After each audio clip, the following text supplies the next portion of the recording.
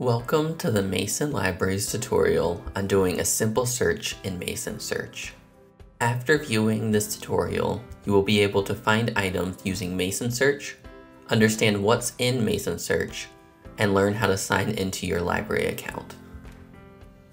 Mason Search allows you to search for everything in Mason Library's print and media collection and some research database content. Mason Search is a great tool to use when just starting research or when we know the exact item we want and are looking to see if it is held in the library. We recommend signing in when using Mason Search. This not only expands accessible content, but it also allows saving sources as you go along. Sign in by selecting My Library Accounts in the upper right-hand corner of the screen. Let's start a new search.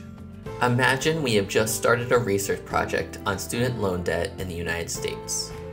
Our instructor recommended a book and we want to see if the library has it. The title of the book is Game of Loans: The Rhetoric and Reality of Student Debt.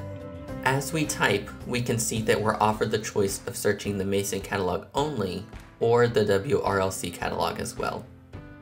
By selecting WRLC catalog, this expands our search to include not only Mason libraries, but also our 9 partner university libraries in the DC metro area. The Mason Learning Community has borrowing privileges at all these libraries for print materials. It looks like our first result is the one we need. Let's look at the record and see how we get it. This book is available online, indicated by the green text just below the title. Knowing where to look for the book's location, whether it's online or on the library shelves, is key. Not only does Mason Libraries have an expansive ebook collection, we also have 4 on-campus physical spaces for our collection, as well as off-site storage. And of course, as we mentioned before, access to our partner libraries' print materials.